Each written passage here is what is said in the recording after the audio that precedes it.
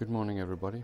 I'd just like to quickly show how to connect a Axpert King inverter to a Blue-nova rack mount battery. The battery is not one of our known compatible batteries. However, we were able to establish communication between the Axpert and this model.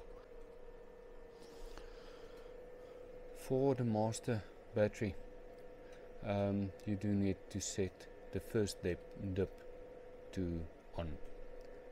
Dip 2, 3, 4, 5 and 6 all are off. It's only the very first dip that is on.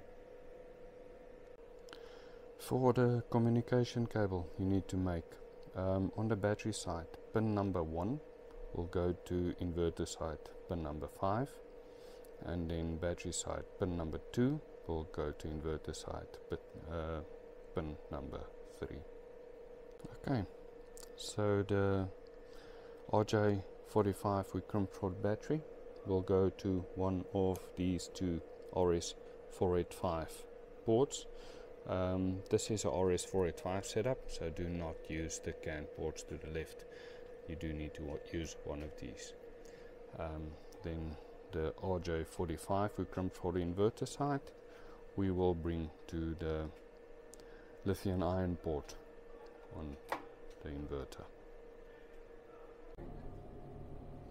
Okay, changing the battery type.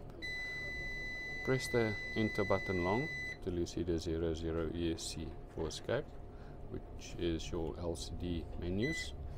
Go down to setting number 5. This is your battery type. We need to change this. It's currently on LIC. We need to set it to LIB. Enter.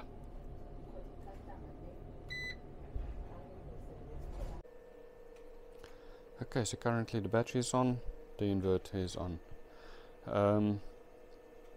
As soon as you see the battery light flashing, that is your telltale sign that the communication is up and running. It is working.